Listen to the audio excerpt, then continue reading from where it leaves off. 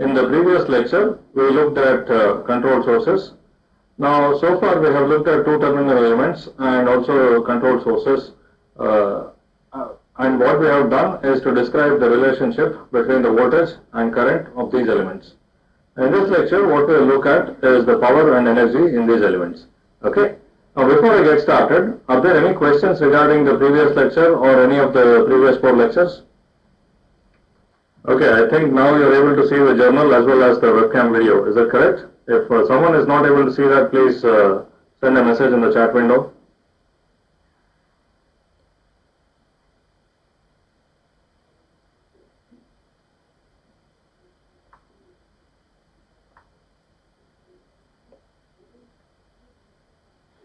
Okay, I think now you are able to see me. So if there are any questions regarding the topics we covered in the previous classes, please ask questions.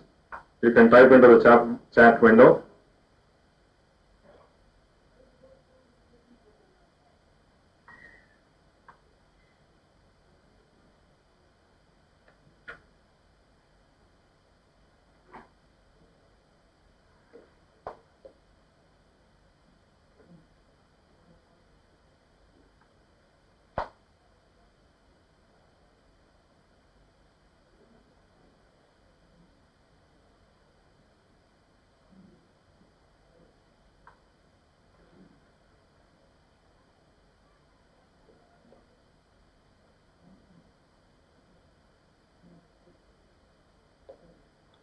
Okay, let's continue with the lecture. Now, we looked at a number of elements, the independent sources,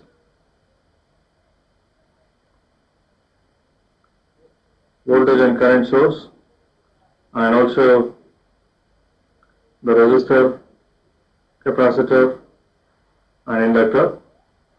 Okay. And each of these is defined by some relationship between the voltage across the element and the current through the element.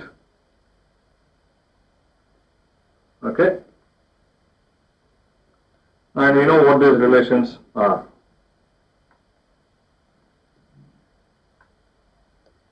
And in this case, I have shown all the elements with this passive sign convention. Okay. That is, if V is defined positive on top and negative on the bottom, I goes into the upper terminal, the terminal on top. Okay. Now, this product VI, that is the product of the voltage across the device and the current through the device, has some significance, and that is nothing but the power that is going into the device. Okay. So with this sign convention, with the passive sign convention, V times I is the power that is going into the device.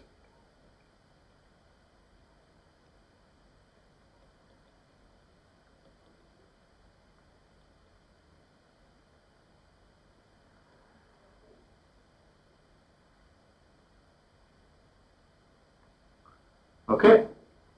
Now this either can be constant or changing with time depending on V and I. Okay. If V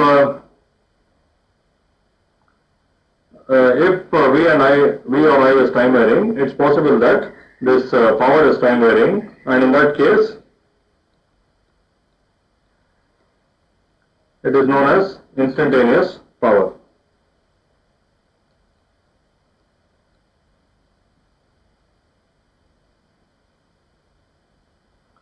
Okay. So this is what the instantaneous power is, and this, if it is positive, the power is going into the device, and if it is negative, power is drawn from the device. Okay.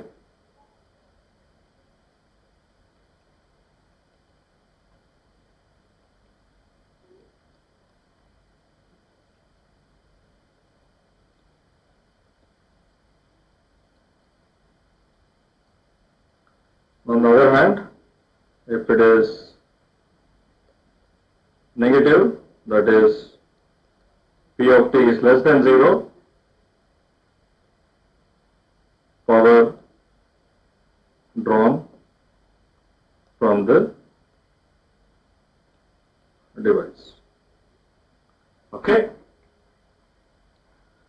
So this is how the power is defined, and it's extremely important to follow the passive sign conventions, that is the appropriate signs of the voltage and current across the elements.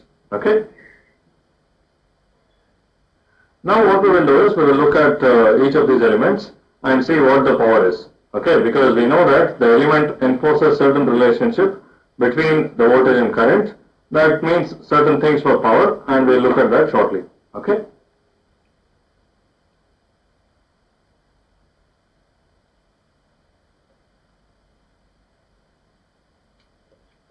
Let's take a resistor.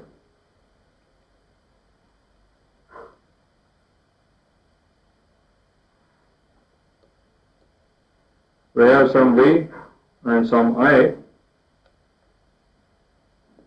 and we know that V equals I times R, where R is the resistance value. Okay. Now the power P of T is V times I. Now in general it can be dependent on time. Now the resistor doesn't care if V and I are changing with time. At each instant of time, the voltage is proportional to the current at that instant of time, and the proportionality constant is the resistance R. Okay. So if I substitute V equals IR from here, I will get I square times R.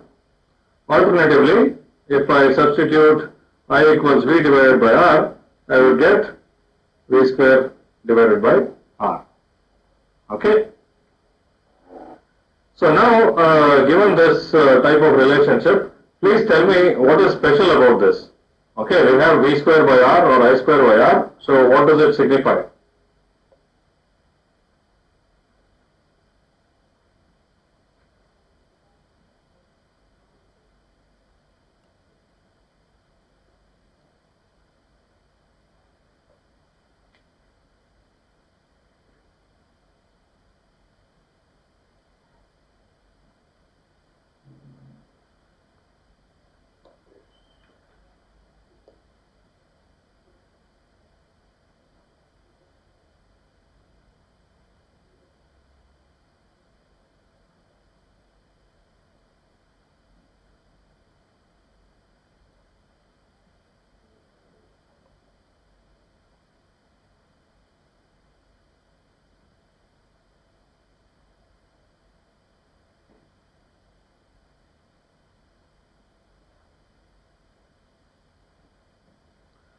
Okay, there are a number of answers, but I think probably the question was a little vague.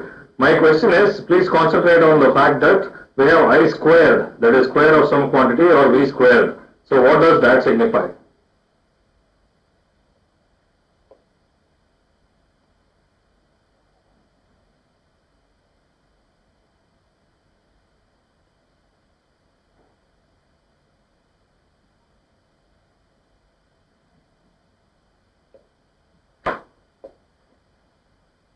So has somebody answered? V square and I square in this expression imply that T is always positive. Okay, or it could be 0, but it's never negative. Okay.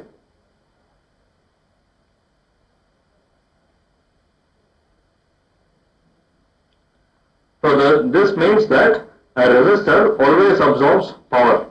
Okay. You can never get power out of a resistor. The resistor always absorbs power.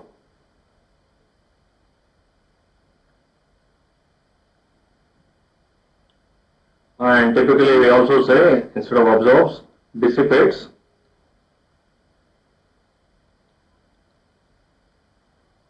Power. Okay. So in practice, if you connect some voltage across a resistor, some current will flow, and the resistor absorbs the power of V square by R, and it will go on heating up. Okay, so that's what usually happens in practice. Okay, the point is that the power is always positive, which means that the resistor absorbs power. Okay.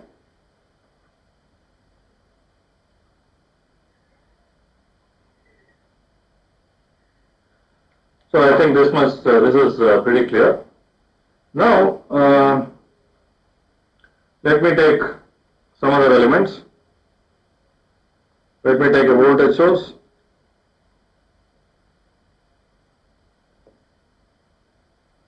Okay, that is, I have V equals V naught. That is, the voltage of the voltage source is this quantity V naught, and I have some current through the voltage source. Now I would like answers from the participants. What do you think this does? Will it absorb power, or what is the condition, or can we say anything about it at all? Can we make any statements about what the power is going to be in a voltage source?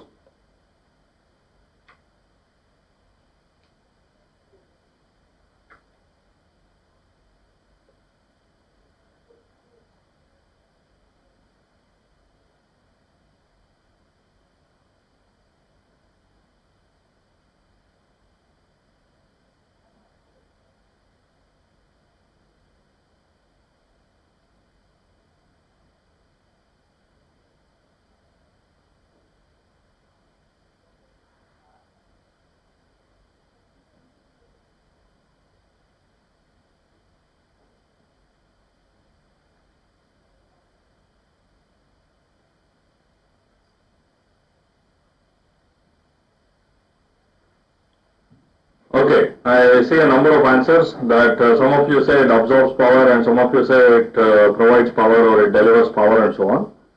Okay, now the fact is that you cannot tell just by looking at this. It can do either. See, the point is P equals V times I. Now let's assume that the way I have defined it, V naught is positive. Okay, so let's say V naught happens to be 5 volts. Okay. Now the property of the voltage source is that the current can be anything. It constrains the voltage across it to be V naught, but the current can be anything. Now, if the current is positive, a positive current is flowing in the direction shown, P is V naught times I, and I already said V naught is positive, and that will be more than 0. Okay, in this case, it absorbs or dissipates power.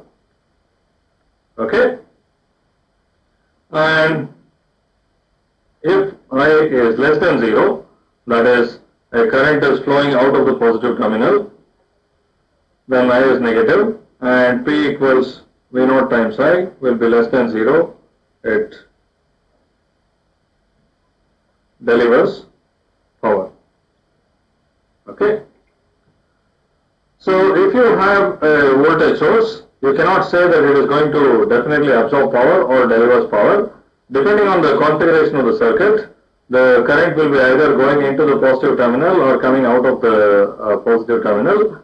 So depending on these things, it can either absorb or deliver power. Okay.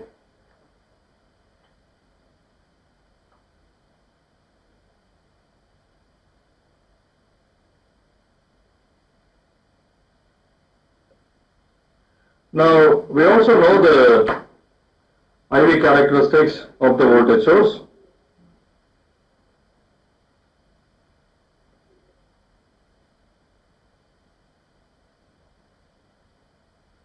V equals V naught. This means that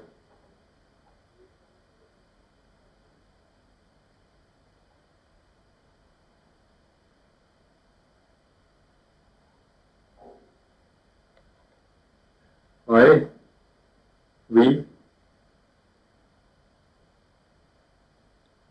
and this is the IV characteristic of a voltage source of value V naught, and in this case I have assumed V naught to be positive. Okay. Now these axes divide the plane into 4 quadrants. Now please tell me in which quadrant the voltage source would absorb power and where it will deliver power. That is, the value of I can be anything, right? You can see that the characteristic of the voltage source is in the first and fourth quadrants. So, if my question is, in which quadrant should the voltage source be operating in order to absorb power?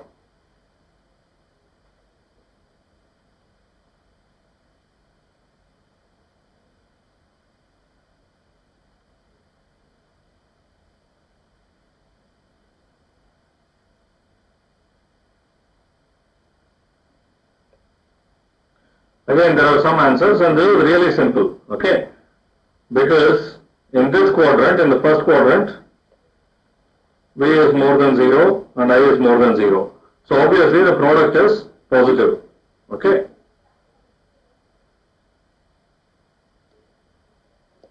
In the first quadrant. And in the fourth quadrant, V is more than 0 but I is negative. So obviously P is IV, which is less than 0. So this delivers power if it is operating here, and this absorbs power. Okay.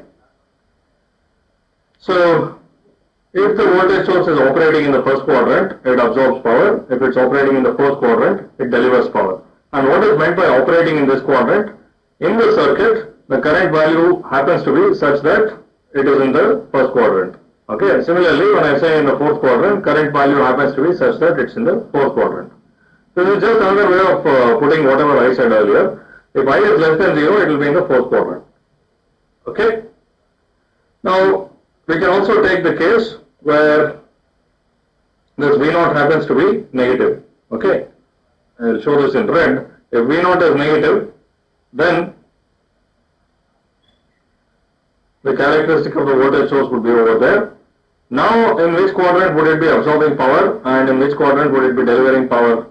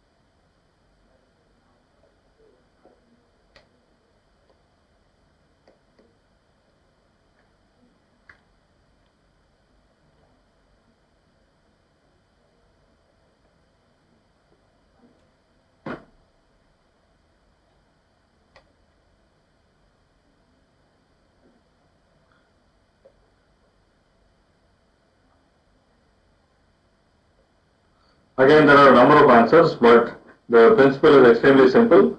You look at what the signs of V and I are, and from that you determine the sign of V times I.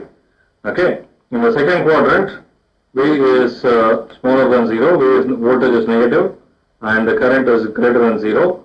So this is the same as this one. Okay. As far as the IV product is concerned, so in the third quadrant also it delivers power.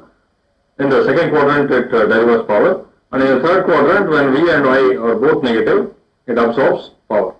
Okay.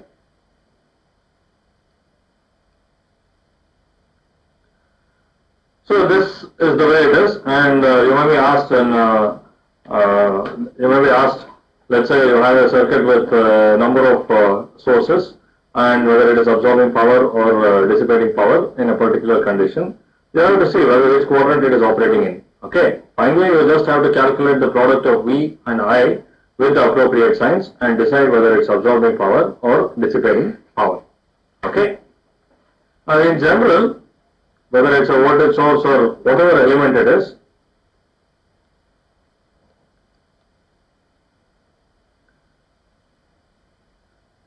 in the IV plane, we know that I times V is positive in the first quadrant, and I times V is positive in the third quadrant also.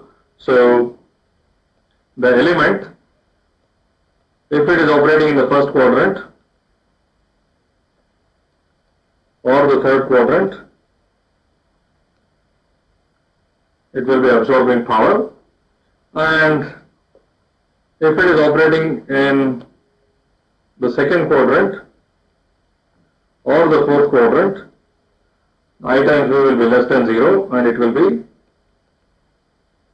delivering power. Okay.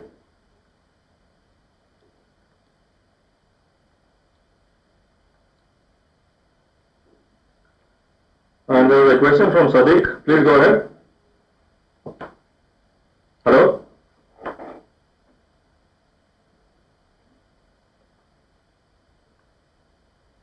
Sadiq? Okay. Now, with this we can clearly see what happens with a resistor or a voltage source or a current source. Okay. First of all, if we had a resistor, what would be the characteristics? It's a straight line passing through the origin. Okay. So the straight line's the resistor's characteristic would be something like that. Okay. So you see that it is only going through regions which are absorbing power. Okay. So a resistor always absorbs power. Exactly the same conclusion we reach from the power being either V square by R or I square times R. Okay. Now if you have a voltage source, it's a positive voltage source with the chosen signs. It can be either here, or if it's a negative voltage source, it will be over there. Okay, it will be one of these two.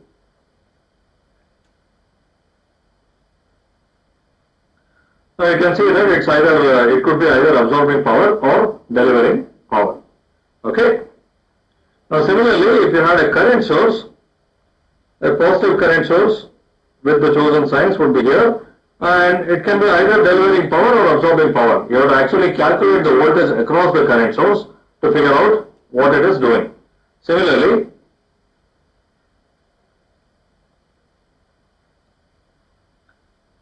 if I naught is negative, if the current source has a negative value, then also it can be either delivering or absorbing power. Okay. So again, you have to calculate the voltage across the current source to be able to tell whether it is absorbing power or delivering power. Okay. I think now it must be pretty clear. I did the voltage source in more detail, but it must be pretty clear that even the current source can be either absorbing power or delivering power. Okay. Any questions about this? Any confusion?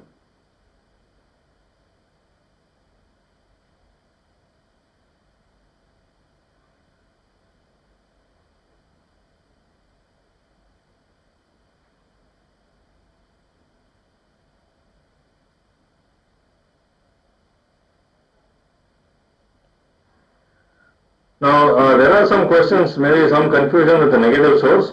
A negative source simply means that the voltage value is negative. That's all. That's all you have to do. Okay. So just to get some practice, let's do a couple of problems which are very simple. Okay. What I will do is, I will connect, when I write plus minus like this and say 5 volts, it means that in this polarity it is 5 volts. Okay, that is the meaning of the symbol of the voltage source. And similarly,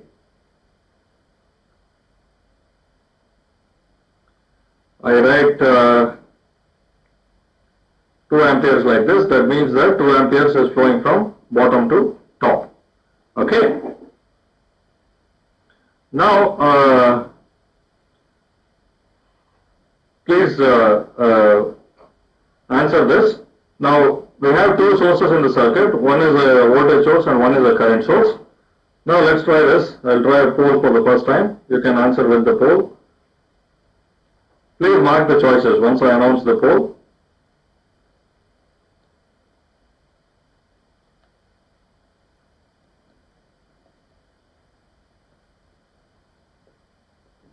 Both are absorbing power, or both delivering power. The voltage source is absorbing and the current source is delivering power, or the current source is absorbing and the voltage source is delivering the power. Okay, so these are the choices. Let me try the poll quickly.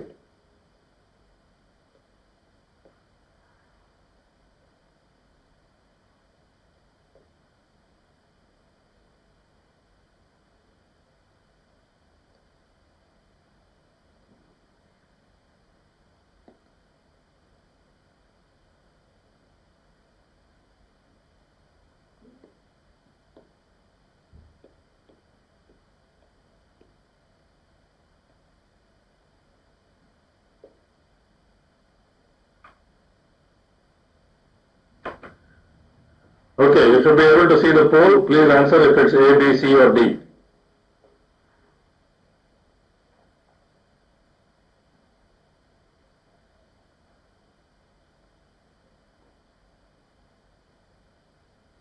I think those of you who are sitting in front of computers, please try to answer the poll. And those of you who are in an institution in front of a screen, maybe you can announce your majority opinion to the mentor and then they can enter the poll. Okay? Please try that. This is a feature of this Adobe Connect which we can try and use. If it is useful, we will do it more often. Okay? And I think so many of you are seeing quiz shows and lots of things with SMS voting, so you should be very comfortable with this type of, this mode of answering questions.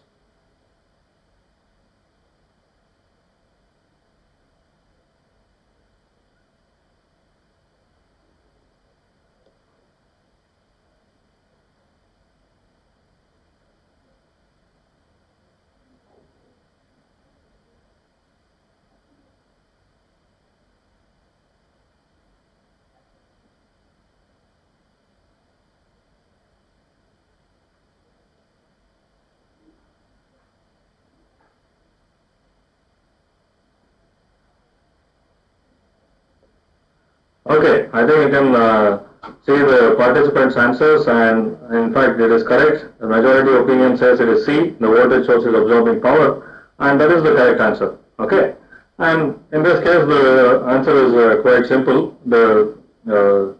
What we do, I mean, always when you are not sure, and especially in the beginning when you are just studying things, just be systematic and calculate the power or anything else systematically. Okay.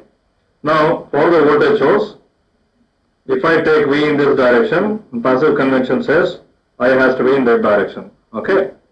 Clearly, we see that V is plus 5 volts here by the way I have defined the voltage source, and I is 2 amperes. Okay. Clearly, V times I is plus 10, and the product of voltage and current gives you watts. Okay, this is something you would already be familiar with, and it's positive. Similarly, if I take the passive sign convention for the current, if I take V like this, that is 5 volts, this means that I have to take I in this direction, and that is minus 2 amperes. 2 amperes is flowing from bottom to top, which also means it is flowing, minus 2 amperes is flowing from top to bottom. So, V times I for this is minus 10 watts. Okay, so that means that the current source is delivering 10 watts of power, which is going into the voltage source. Okay, now clearly these choices A and B are a little absurd. I mean, if you have a circuit with only two sources, it cannot be that both are absorbing power or both are delivering power. Okay, because that violates basic conservation of energy principles. If both are absorbing power, then you can ask where is it coming from. Similarly, if everything is delivering power, you can ask where it is going. Okay, so with only two elements, it's the only possibility is for one of them to be delivering power and for the other one to be absorbing power. In this case, the voltage source absorbs power. Okay. Now, just for a little more practice, I will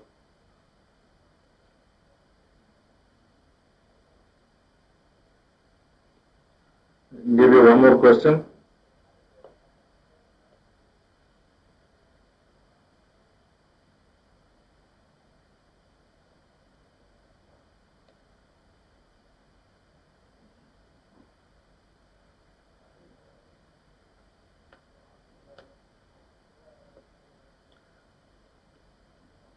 I'll make this 5 volts. That is, what is the meaning of this is that it's the same as saying it is 5 volts in this direction.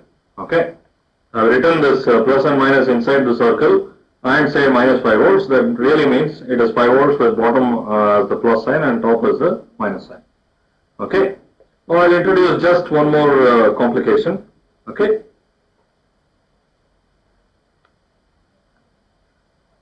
And that is that I will connect a resistance here, which is 1 ohm. Okay. Now, first of all,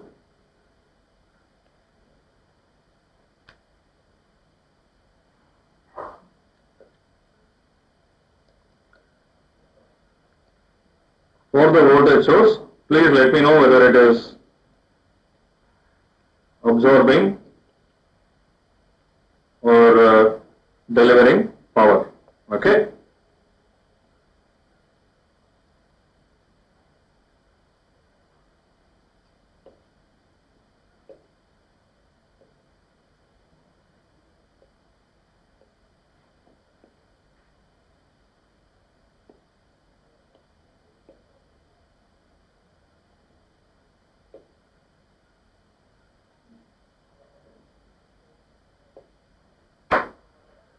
The question is, in this circuit, is the voltage source absorbing power or delivering power?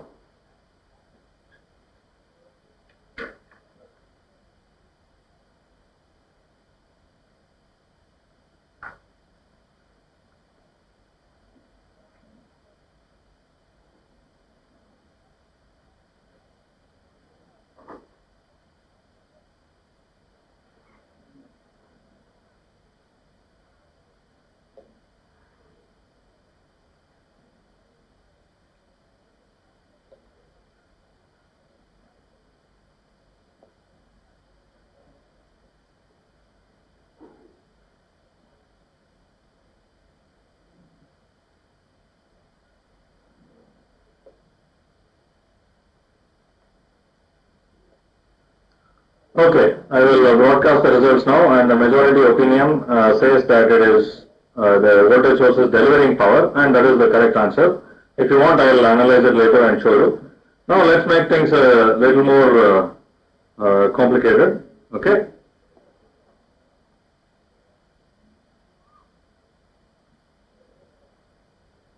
Now my question to you is, we already decided that the voltage source is delivering power. And how much is it?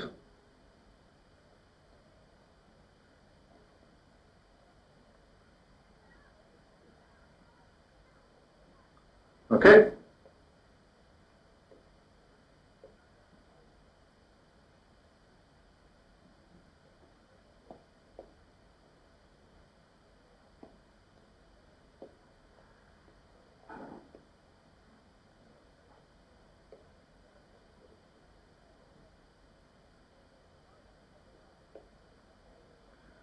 So now we have decided that the voltage source is delivering power, but of course we are doing engineering. That means that we have to be able to quantitatively calculate things. So now please mark how much power is it delivering. Okay, is it 5 watts or 10 watts or 7 watts or 3 watts? What is it? Sorry, the last choice is 35 watts, not 3 watts. Okay.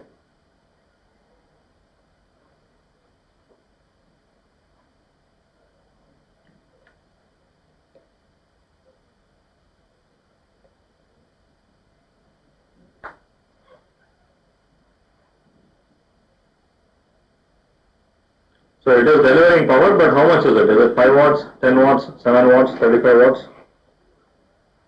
Or something else? Have I miscalculated everything?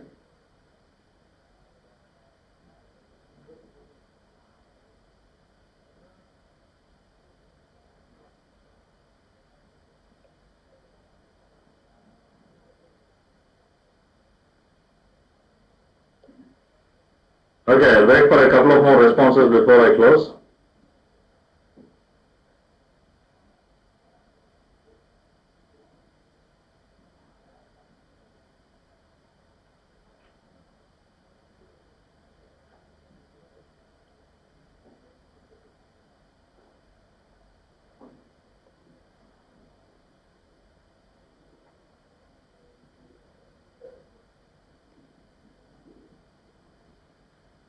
Now, if you look at the results of the poll, maybe both B and D, that is 10 watts and 35 watts have got more or less the same number of votes, and I can see more votes for 35 watts coming in. Of course, I mean, this is engineering, although this is fun.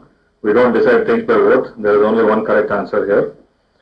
And let's calculate what it is. It appears that many of you have said 10 watts because the answer to the previous question, or there was some power of 10 watts in the previous question where we had only a voltage source and the current source. Remember, in this case, we also have an additional component, the resistor. So there is no reason that the answer should be exactly the same as before. Okay, it could be coincidentally the same, but you have to calculate it nonetheless. Okay. Now, first of all, basically to figure out how much power the voltage source is delivering, what we need to do is to find out the current through the voltage source. We already know the voltage across the voltage source, so all we need to do is to find the current through the voltage source. Okay. Now, this is a 1 ohm resistor and it's in parallel with the voltage source. So, obviously, the voltage across this is 5 volts in this direction, or minus 5 volts with the opposite polarity. So, what does it mean? That means that the current in the resistor would be 5 volt divided by 1 ohm equals 5 amperes. Okay. Now, you can clearly see that at this node we have 5 ampere through the resistor and 2 ampere through the current source, and the remaining branch to satisfy KCL must have 5 ampere plus 2 amperes equals 7 amperes. Okay. Now, as far as the voltage source is concerned, the voltage with this polarity is minus 5 volts and the current with that polarity following passive sign convention is 7 amperes. Okay. So V times I is 7 amperes times minus 5 volts, which is minus 35 watts. This minus tells you that it is delivering power, and this 35 watts is the amount of power that is delivered. So the correct answer is B. Okay. Now, it's very easy to generate even more problems of this type. You can go on adding resistors and current sources and voltage sources and so on. Okay. And you can get some practice yourself. Of course, if you go to a basic book like Hayden Kimmerly, there are a number of problems, but even you can generate these problems yourselves. Okay. The only thing I would say is be very systematic and simply calculate V times I. Okay, based on the Kirchhoff's current law, Kirchhoff's voltage law, and so on. And for each element, do that properly, and you will get the right answer. Okay.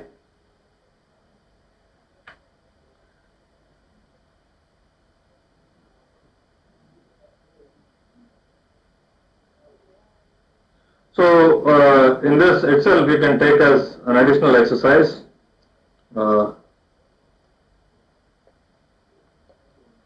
amount of power delivered or absorbed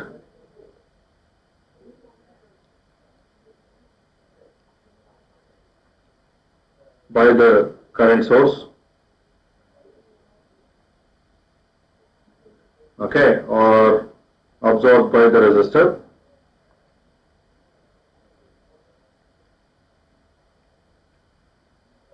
Okay, you can calculate these things for yourself and maybe discuss it on the forum or whatever is convenient for you. Okay.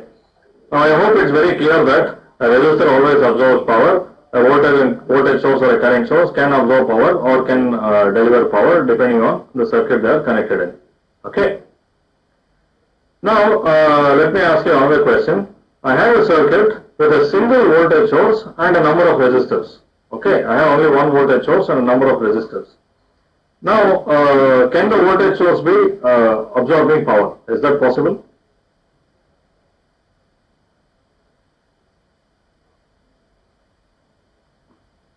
I am talking about a circuit with a single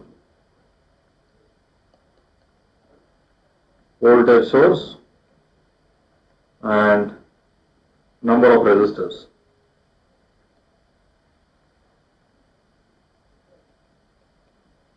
Okay. We know in general the voltage source could be either absorbing or delivering power. Now in this case, can the voltage source be absorbing power? If so, why? Or if not, why not?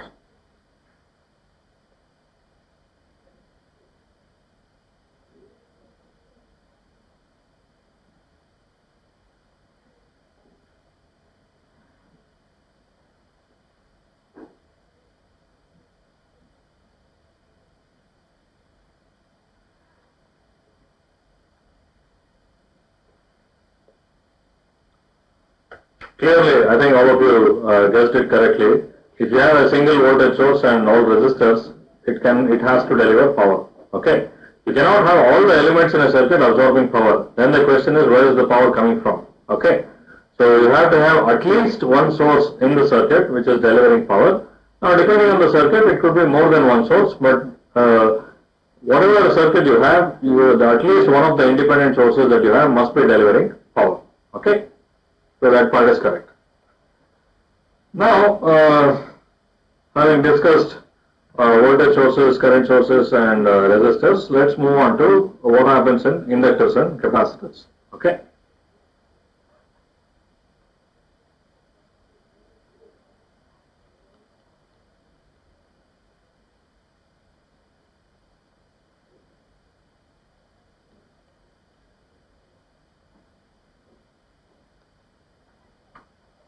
Okay. Again, we know the IV relationship for the capacitor. The capacitor current is C times dV by dt. Okay. And the instantaneous power V is V times I, which is V times C dV by dt. Okay. Now, this itself looks a little complicated, and we can't tell whether it is absorbing power at some instant or delivering power. Okay, either is possible, depending on if V and dV by dt are both positive, it's absorbing power. Similarly, if V and dV by dt are both negative, it is absorbing power. Or if V and dV by dt have opposite signs, it is delivering power. Okay, so all of these things are possible. Now it is more interesting to look at a slightly different quantity. Okay, let me rearrange this first. This is C times V times dV by dt. Now from basic calculus, you know that if you try to differentiate V square, what you will get is 2V times dV by dt. Okay, time derivative of V square is 2V times V dV by dt, and we have something like that over here. Okay, so we have V times dV by dt. Basically, so what we have is C times half of dV by dt of V square. Okay, I'll say C by 2 dV by dt of V square. Okay, so the instantaneous power that is going into a capacitor turns out to be directly proportional to the time derivative of V square. Okay, and this itself can be either positive or negative, right? Now, a related quantity to power is what is known as energy.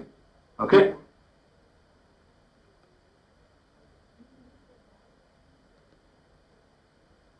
And what is energy? Energy is nothing but the integral of power over time. Okay. So let's say you take a definite integral from t1 to t2, and you have some element with V across it and I through it. We know that power itself is V times I. Okay. So the energy E that is absorbed by the element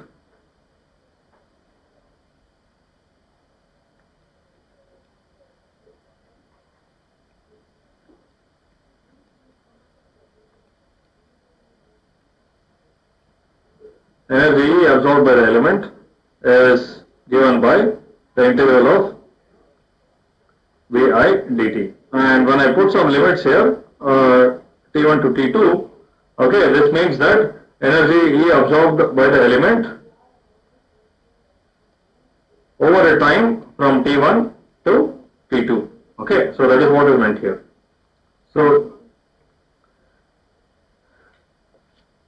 energy E, and depending on how long you wait, different amounts of energy will be absorbed. Okay, it's an integral quantity. So You have to specify the time over which the energy is absorbed, and that is equal to the integral of V times I dt. Okay. Now, with this definition, we can look at what happens in a capacitor.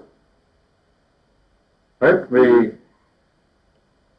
saw that this power is C by 2 d by dt of V square.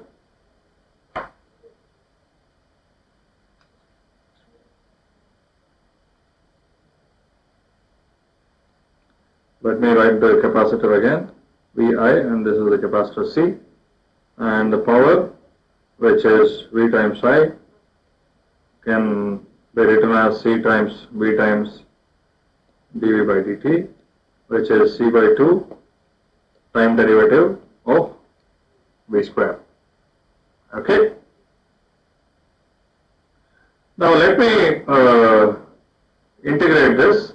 Okay, and I'll also choose T1 to be 0, and I'll assume that the capacitor has 0 volts across it. Okay, this is just the starting point. I start from a capacitor that has 0 volts, and then V and I are varied in some way. Okay, they are related by I equals C dV by dt. Maybe I vary V or I vary I, it doesn't matter, but they vary in some way. Okay, and finally I reach a certain time T2. Okay, so the energy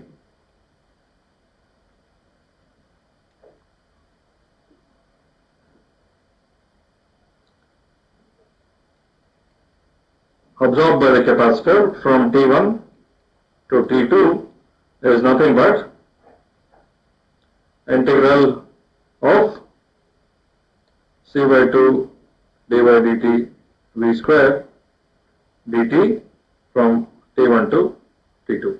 Okay, and let's say that at time T2 capacitor has certain Vc volts across it. Okay. Now you can see that this time derivative operator and the integral cancel each other, and you will be left with C by 2 times V square with the value of voltage at T1 to value of voltage at T2. Okay, and this is given by C by 2 Vc square.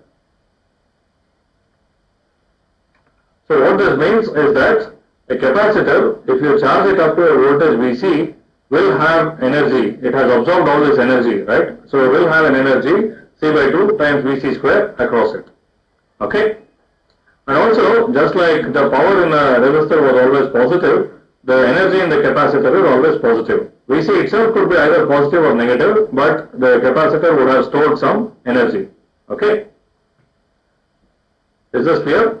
Any questions about this part of it? What I did was try to find out what the power dissipated in a capacitor was, and it comes out as some, not power dissipated, power absorbed by the capacitor was, and it comes out as some derivative of something. Now energy, which is the integral of the power, comes out to be half C Vc square. Okay, half of capacitance times the square of the voltage, and that is always positive. So if you charge a capacitor from its discharge state from 0 volts to a voltage Vc, it would have absorbed an energy, or it stores an energy of half C Vc square. Okay. Any questions about this? How we derived it, or any sticky points?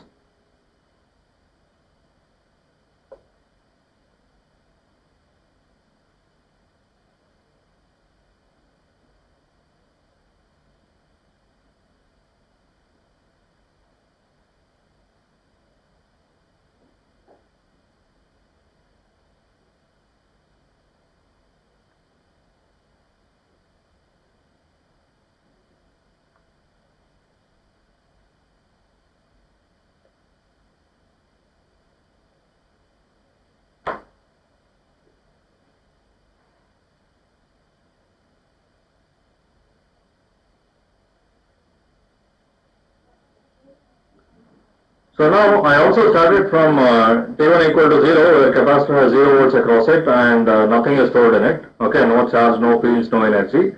And I took it all the way to voltage Vc, and it has an energy C by 2 Vc square stored across it.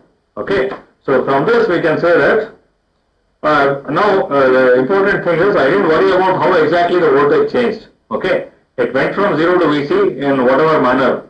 But finally, the energy stored in the capacitor is half CV square. Okay. So the energy in the capacitor is not dependent on how you reach that voltage, but it's dependent only on the voltage across the capacitor. Okay.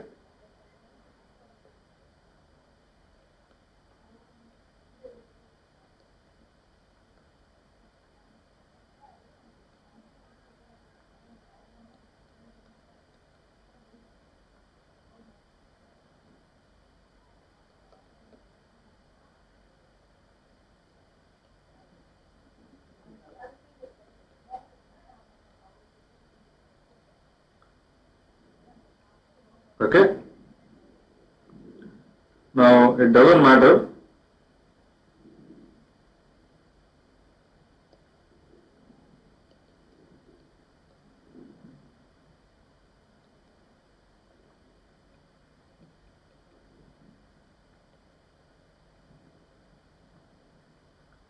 what is meant is, let's say I plot the voltage across the capacitor V as a function of time t, and let's say this is the voltage Vc. Okay. Now I could have reached it as a straight line. I could have reached it in some strange way like this. Okay. Or I could do even wilder stuff and go there. So as long as initially it is at 0, so that means its energy, everything is 0. And finally I reach a voltage of Vc. So that means that once I reach here, I would have totally absorbed an energy of half CVc square, and that is stored in the capacitor. Okay.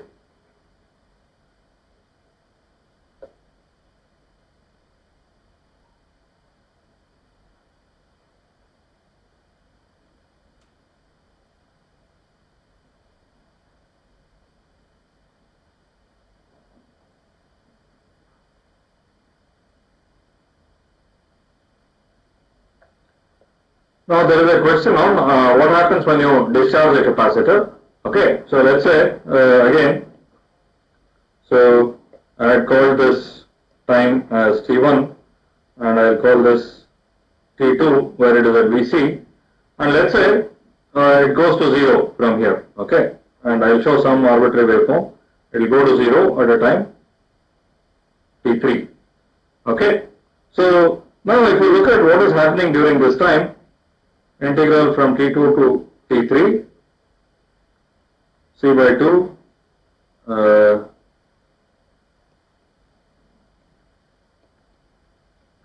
integral of those whole thing. Okay, this is the energy absorbed by the capacitor during this time. Okay, now what do we get?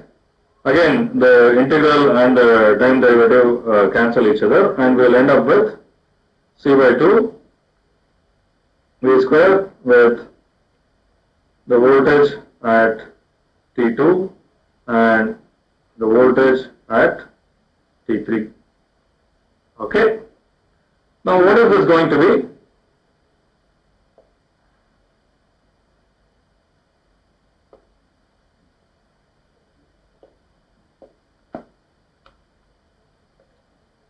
This will be C by 2, and voltage at T3 is 0 because it reached 0 volts, minus voltage at T2 is Vc. Okay, so we get minus half CVc squared. Okay, what it meant is it is negative, so that means that the capacitor gave out energy. Okay, so if it is positive, the capacitor absorbed energy, and if it is negative, the capacitor delivered energy. Okay, so if you charge the capacitor to Vc, it would have stored an energy of half Cv square, and then now if you discharge it back to 0, it gives back that energy. Okay, so a capacitor does not dissipate energy, whereas in a resistor, the energy you put into it, you cannot get it back, whereas a capacitor, you charge it to some voltage, it draws some energy from the source. Okay, and then you discharge it back to zero, it gives back all the energy to the source. Okay, so a capacitor does not dissipate any energy, but it can store energy. I hope that is clear.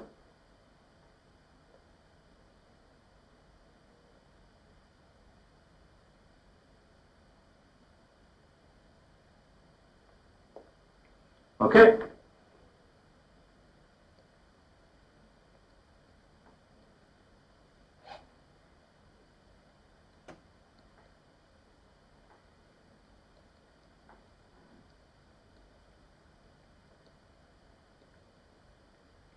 So that means that the energy stored in a capacitor can be recovered. Okay, you can use that, and it's one of the important uses of a capacitor. You store energy in it, and then you can also get the stored energy. Okay.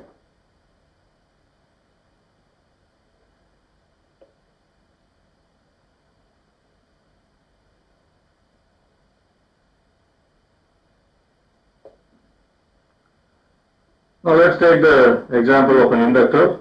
It's very similar to that of the capacitor.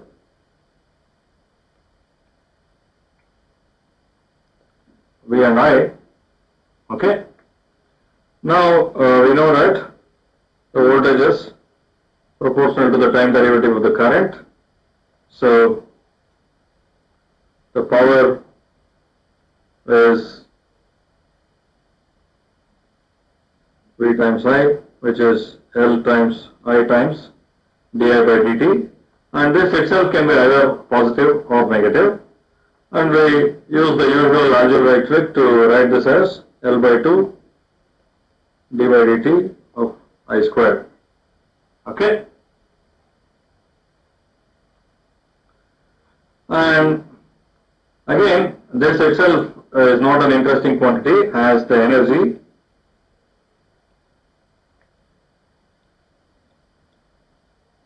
absorbed by the inductor equals, and for a duration t1 to t2 equals the integral from t1 to t2 of L by 2 d by dt of I square with respect to time. So again this will be half L and I square. This will be the value of I at t1 and the value of I at t2. Okay. So if you start from an inductor that has zero current in it and go to a current IL, okay,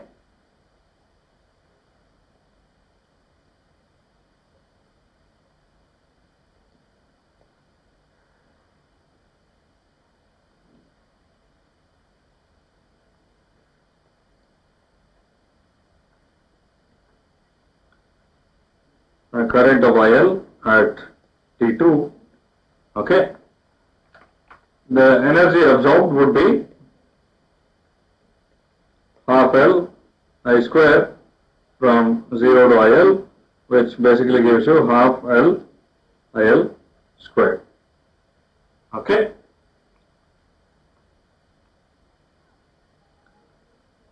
Now this means that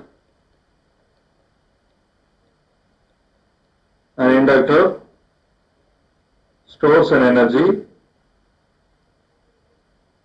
of half L IL squared, that is half of inductance times the square of the current through the inductor. And just by similar logic that we employed earlier, okay, we can show that by discharging from some current IL to zero current, you can recover all of the energy. Okay, so the inductor also does not dissipate any energy, and it stores an energy of half LIL square. It also doesn't depend on how you reach IL. You could reach it gradually, you could reach it abruptly, and you could go back and forth between positive and negative values and reach that. Okay, so as long as you are at a current of IL, you will have an energy stored which is half of LIL square in the inductor. Okay. Any questions about this?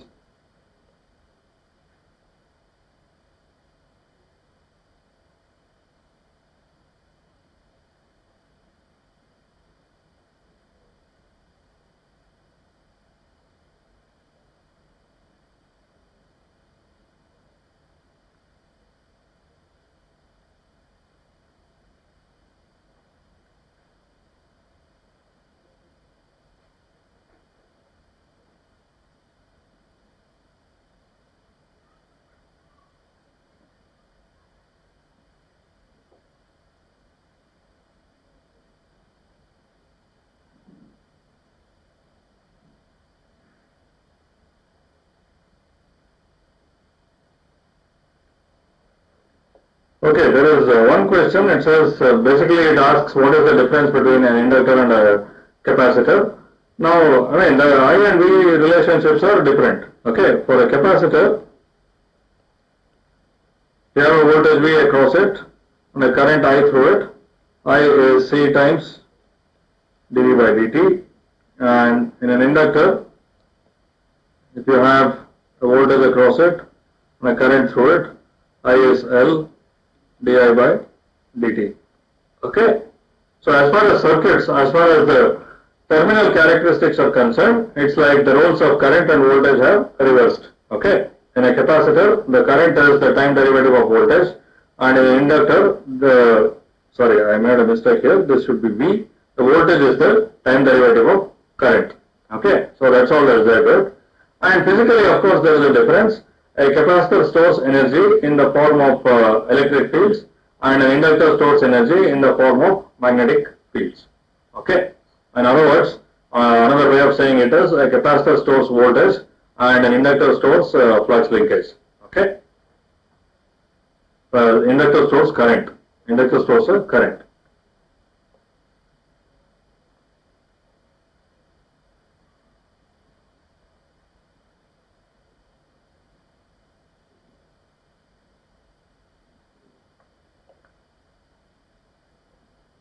Now there is another interesting question, which is that if a capacitor behaves as, if a capacitor can absorb power and also deliver power, is it an active element or a passive element? Okay.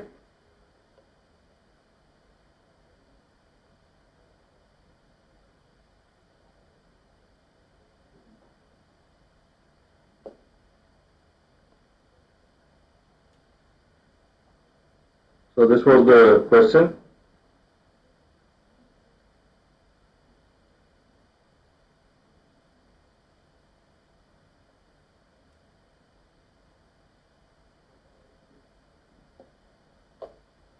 Okay.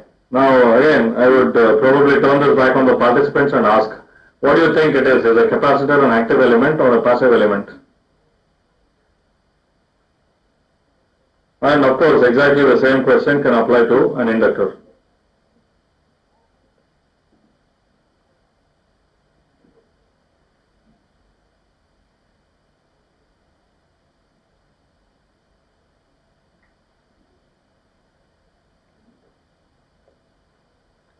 Now it is true that a capacitor can deliver power, but deliver energy, but the point is that you still consider it a passive element. It can only deliver the energy which is stored in it. Okay. So you start from a capacitor that is discharged. Now it cannot deliver any energy. It can absorb some energy and then give it back. Okay. In fact, that's a very useful mode of operation for a capacitor or an inductor. You can use that to store energy. Sometimes what happens is there are many cases in which circuit needs a lot of energy at some particular instance. So what you do is you arrange the circuit such that the capacitor is charged up and it stores energy, and during those instants of very high energy demand, it can give out energy. Okay, but we still consider it a passive element because you first have to supply energy to it and then take it out. Okay, I hope that is clear.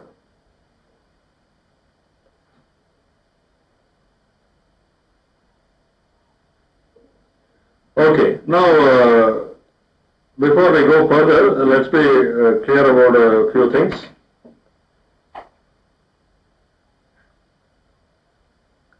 resistor V I, the power is I square R or V square by R, always dissipates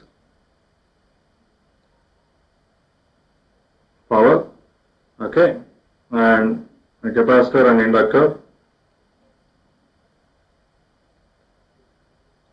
The energy is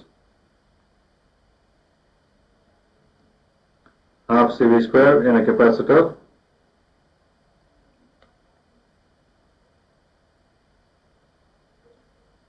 and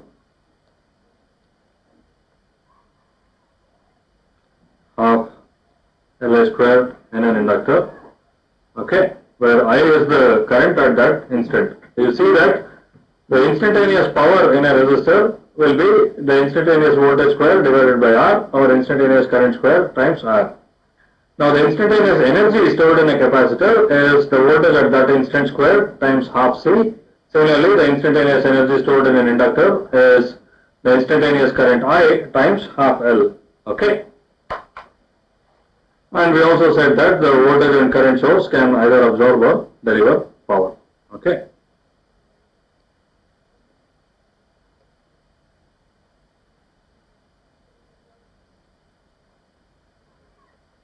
So the power is V times I, and you can also find out the energy. You can integrate the power over some time to see how much energy has been delivered by the voltage source or the current source over a given period, okay. Now we know that the voltage V is measured in volts with the symbol positive V, and the current I is measured in amperes. The symbol is uppercase or capital A, okay. Now the power, which is V times I, which is volts times ampere, is measured in, denoted by units of watts, is measured in units of watts, denoted by W, okay. So 1 watt equals 1 ampere times 1 volt. It also equals 1 ampere square times 1 ohm from this formula. This is just so that you get used to different ways of arriving at the units of watts, and it's also equal to 1 volt square divided by 1 ohm, okay. And the energy E is measured in joules, denoted by J, okay. Now we know that the energy is the time integral of power. So 1 joule equals 1 watt per second, okay. So I think these are, mostly you are familiar with these things, but I am just refreshing your memory, okay. And also we know that clearly the dimensions have to be consistent. So half C V square is the energy in a capacitor. So if you multiply farads with volt square, you will get units of joules. Similarly, half L IL square is the energy stored in an inductor, and if you multiply henries, the units for inductor, with ampere square, you get joules again, okay. So whenever you do any calculations, please do it complete with units, okay. There is not much point giving answers like the current is 1, right? It doesn't make any sense. It has some units, so it has current of 1 amp or 1 milliamp and so on, okay. Similarly, the energy could be a joule or a picojoule or a nanojoule or whatever it is. Everything has to be specified with everything has to be specified with proper units. It appears that I made a mistake here. The power is the rate of change of energy. So 1 watt is 1 joule per 1 second, or 1 joule is 1 watt times 1 second. Okay. This means that if you deliver 1 joule of energy in 1 second, the average power is 1 watt. Alternatively, let's say you have a resistor and it is dissipating 1 watt, and if you wait for 1 second, it would have dissipated 1 joule of energy. Okay?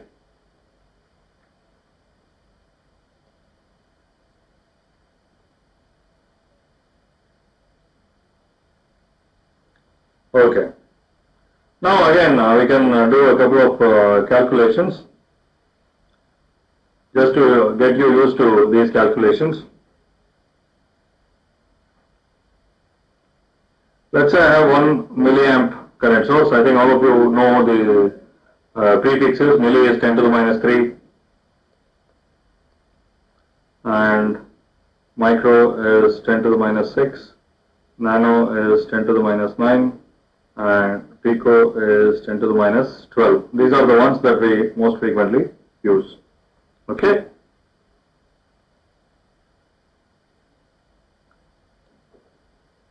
Going 1 milliamp and a 2 kilo ohm resistor connected across it. Okay? Now the question is, what is the power dissipated in the resistor? How much power is dissipated in the resistor? Please answer this. How much power is dissipated in the resistor?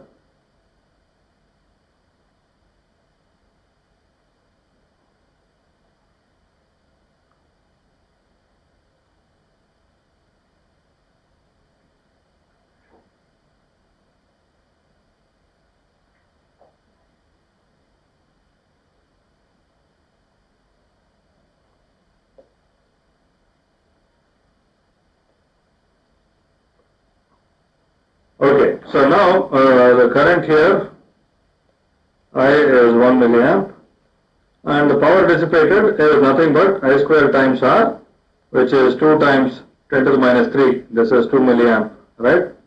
Square times, sorry, 1 milliamp, not 2 milliamps, 1 milliamp times R, which is 2 kilo ohms, and kilo is nothing but, by the way, the other subscripts, so other prefix is more than unity, are kilo of 10 to the 3 and mega of 10 to the 6, okay, and giga of 10 to the 9. So this will give you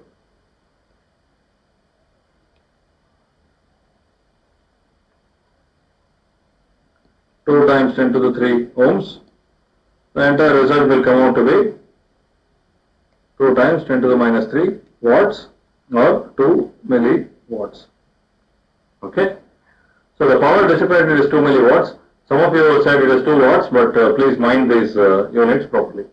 Okay. Now, next is, let's say,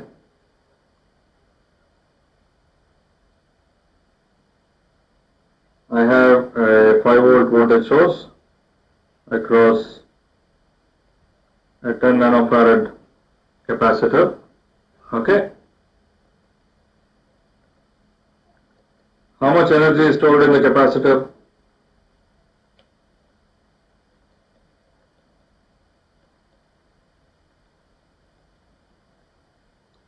How much is that?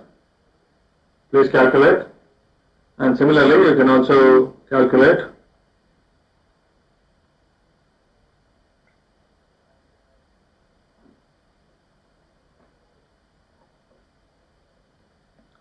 if 1 milliamp is flowing through a 100 millihenry inductor, how much energy is stored in the inductor?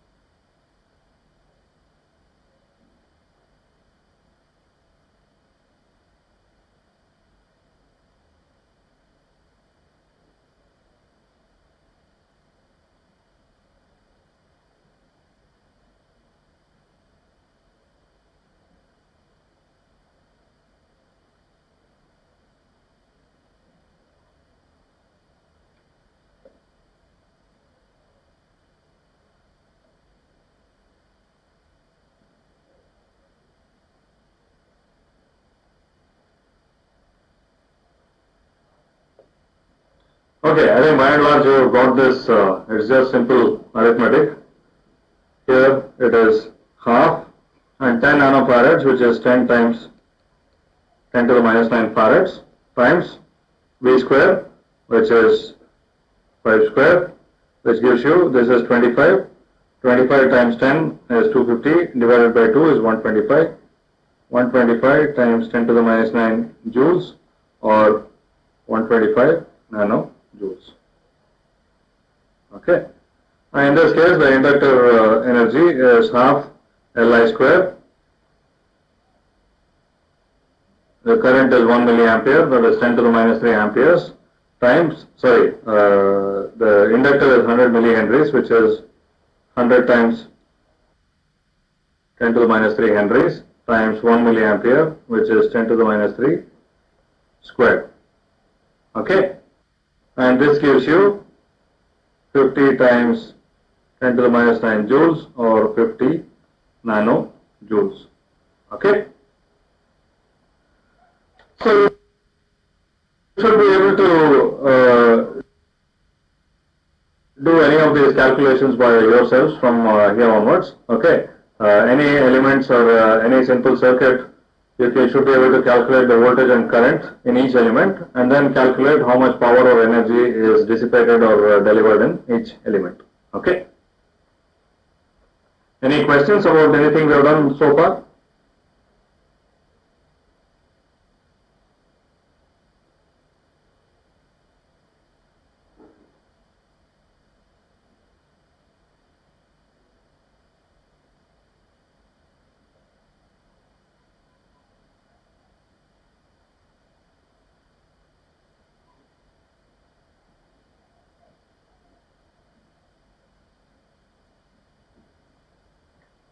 Okay.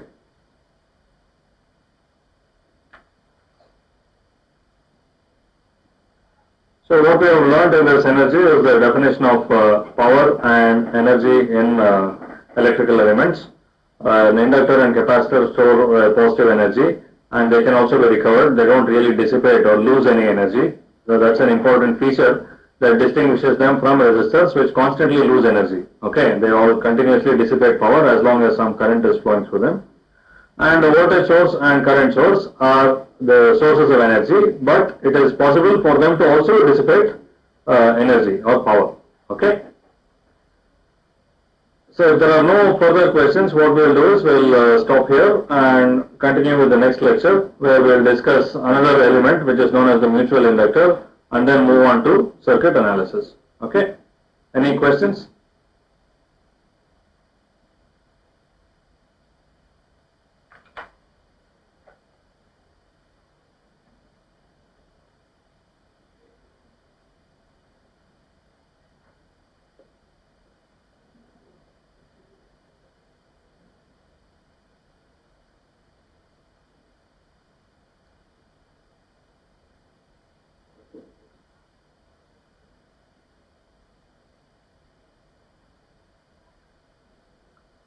Okay, then I'll see you in the next lecture.